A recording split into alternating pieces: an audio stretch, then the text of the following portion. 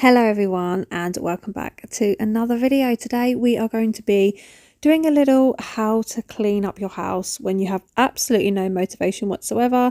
It's been the half term, the kids are finally back at school today and this is the chaos. So I need to tackle it because I've been staring at this all night and all morning and it's like, nope, I need to get on this. So this is all the mess that has accumulated over the last, well, I'd say the last couple of days really, because I've been slacking a little bit. Kitchen's the worst. Look at it.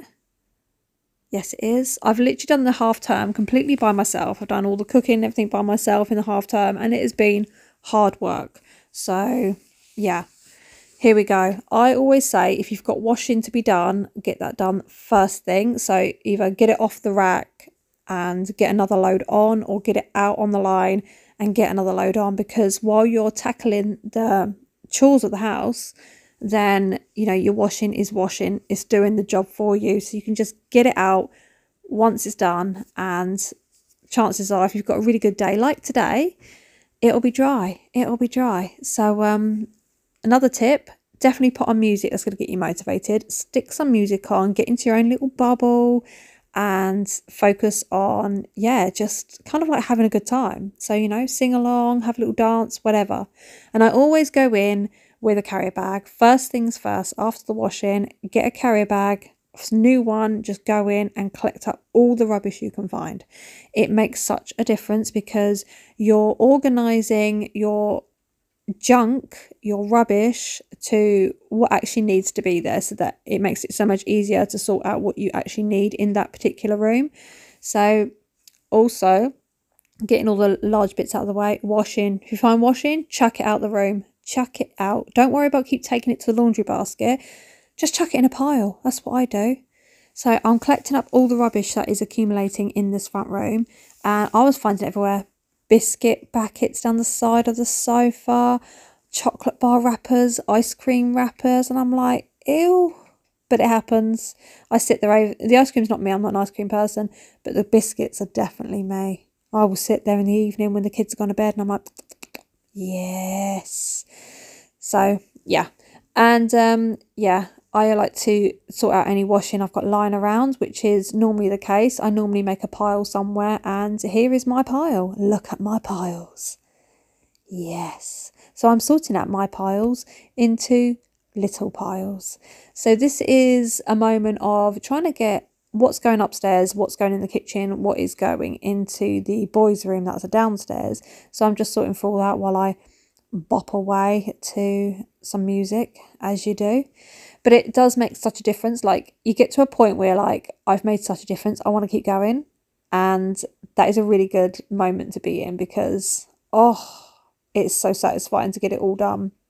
I wanted to say, actually, Lisa Venning, a late happy birthday to you, but I'm hoping you are really enjoying driving around in your car. I bet it's absolutely amazing. I remember the feeling well, and I just remember feeling like I could tackle anything, I can do anything, I can go anywhere, and it's such a fantastic feeling. So I really hope that you are just loving life right now, free and easy on the road, it's great.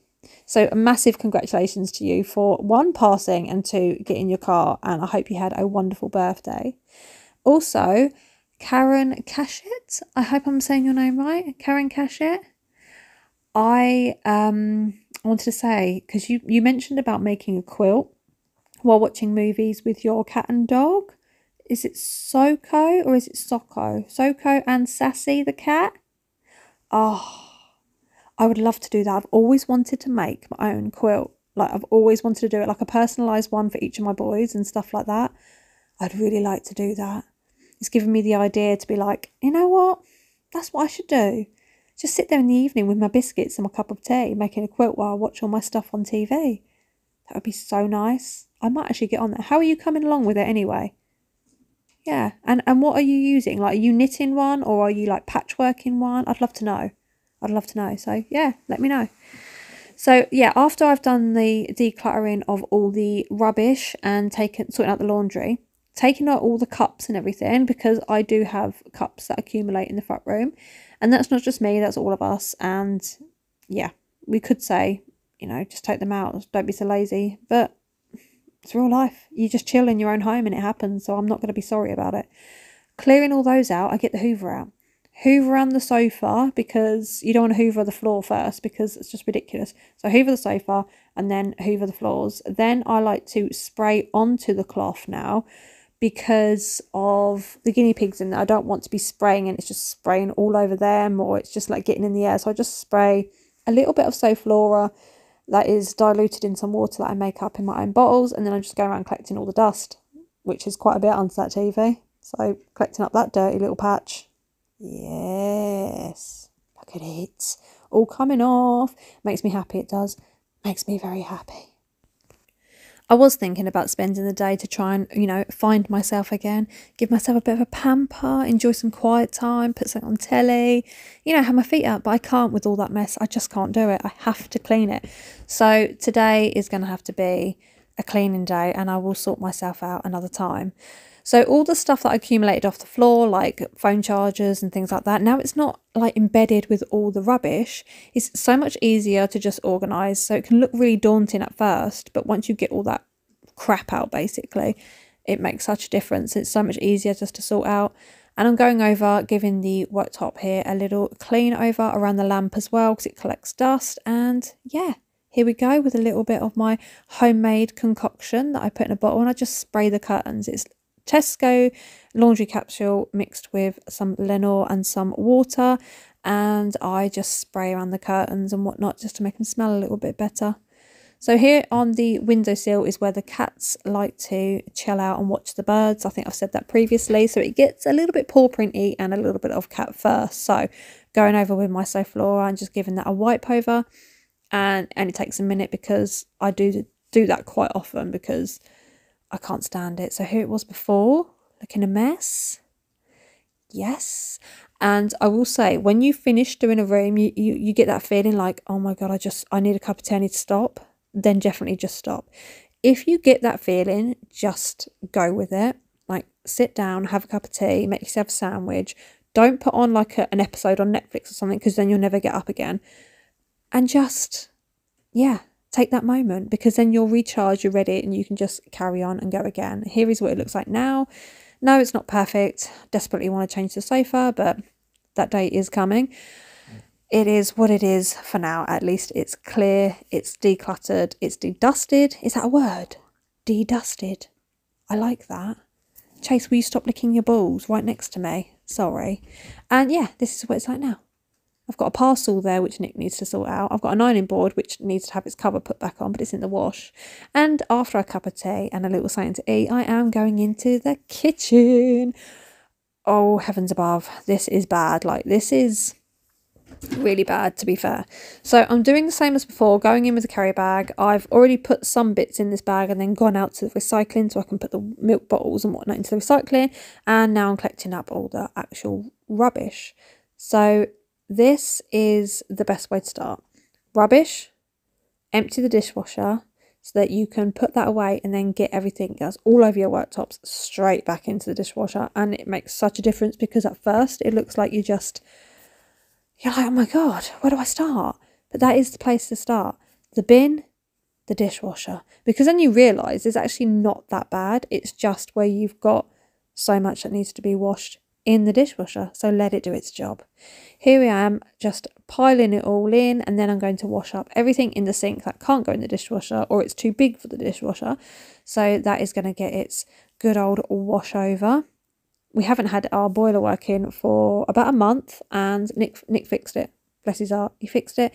So we've got some hot water going again. It's been hard, let me tell you. It's been really hard. But I feel for my friend, because she's had the same problem for, I think, a couple of months now. I don't know how she's coping. Like, no heating, nothing. That's what we had. It's awful. I absolutely hate it, because you don't realise how cold your house gets in the evening until your heaters don't work. So here I am with the end nozzle of the Hoover, and what I'm doing is I've got a baby wipe. I put a bit of Soflora on and I'm wiping it over, purely because I want to hoover the worktops. So getting all like the sugar spills and anything like that, just gonna suck it up. I would use my handheld one or my cordless Hoover, but this house needs a proper clean up, so I'm using my beast. And yeah, with the nozzle being clean, I don't feel so bad about going over the worktops. And as the washing machine has finished since while I was doing the other room, I'm now popping it out. And I don't know if you've noticed, if you've been here that long, the hole is filled. My hole is filled. Yeah. So because Nick's now planning to build a summer house there, getting rid of that shed and that whole section there where the sandbags are, that's going to be a summer house.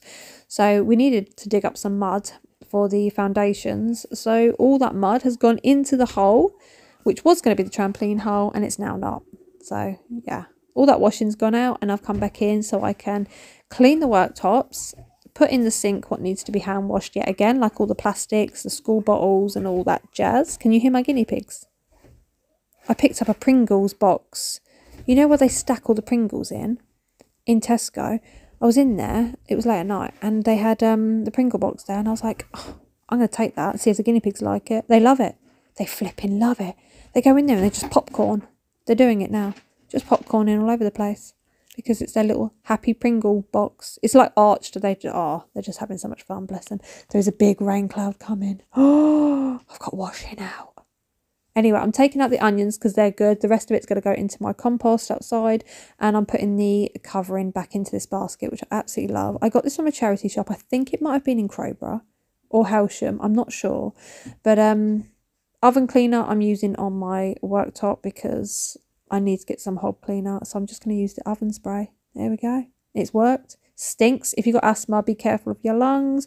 If you've got any lung problems, definitely be careful because that really does hit the back of your throat. It's like, yeah, not great. So washing all the bits in the sink that are not to go in the dishwasher. As I said, now the worktops are clean and we're getting there. We are getting there. Look. Oh, honestly, I love this kitchen now I've done it. It's not complete. I've got some orders being placed and I'm waiting for them to turn up so that I can do the rest of the kitchen, especially my laundry area. As you've seen, it's an absolute eyesore. Here it is. Yes. Hoovering up the floor. Always hoover the floor last because everything from your worktop is going to make a mess on the floor if, you know, if you're like me and you spill sugar and all that sort of thing. Yeah, here we go, putting the old socks on my piping. I swore I wasn't going to do this after I painted the walls. I was like, I'm not doing it. I'm not now painted them walls. Those walls are looking beautiful. But here I go, putting socks on the piping. And another load is going on. I'm actually flowing with the washing today, which is good because it really needs it, especially with the kids have been off for 2 weeks. Keeping on top of the laundry has been really hard. So a bit of methods going on the floor now. This is an all-purpose floor cleaner, so like all floors can have this. It does give a good clean, but I'm getting really fed up with the smell now, so I really want to change to something a little bit different. I'm going to have a little look and see what I can find, but this was it before. Yeah, I'm not having that. The smell of ketchup on that plate. Oh, my whole skin literally crawl and my toes curl. There we are. Thank you for watching. I will see you again in my next one. I've got so much more to share with you. So, yeah, I will see you soon.